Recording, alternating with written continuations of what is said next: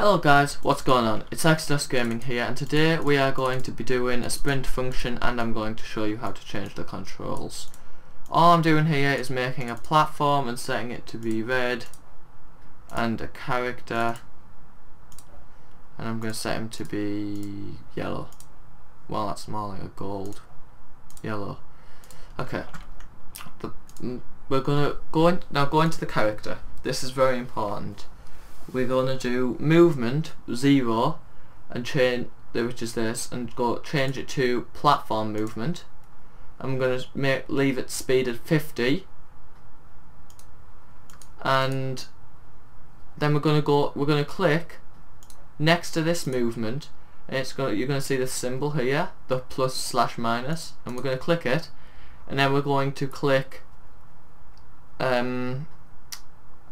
create new movement, which is the box with the yellow splash at the next, and then just click OK, and this will be 1. So if we go back to 0, here's that, and if we go to 1, here's the new one. That's also going to be platform movement, but you want to change the speed in number 1 to be 100. So then go to the event editor, just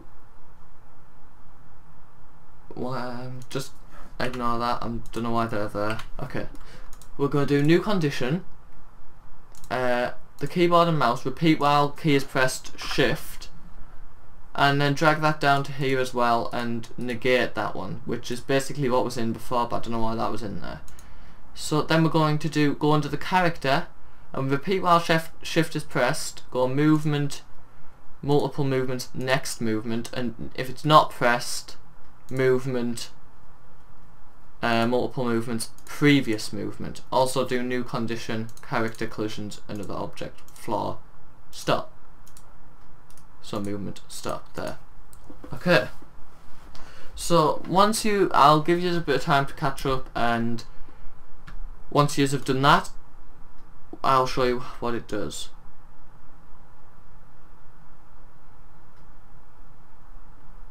Okay. I'm going to show you what it does now. So if we go application, we can move around with arrow keys at this speed, but if we press shift, oh, I should have probably explained something to you first. Go to your application here, and then go to window, sorry, not window, runtime options, and then scroll right to the bottom of runtime options and click where it says default controls, click edit, and you're going to get this. Now what we're going to do is we're going to click into the keyboard, and you'll get this window now. And what we're going to do is we're going to change up to be W, down to be S, left to be A, right to be D, button 1 to be space, and that's it. So once you've done that, it will work. So if we run the application, we can now move around like this, space is to jump, and if we want to run faster, you just hold shift. Like that. Now maybe that is a bit fast. That's probably slightly too fast. So we'll go back to our character and go to his movements and go to movement 1 and change, just probably put in maybe 70. It's probably better. There we go.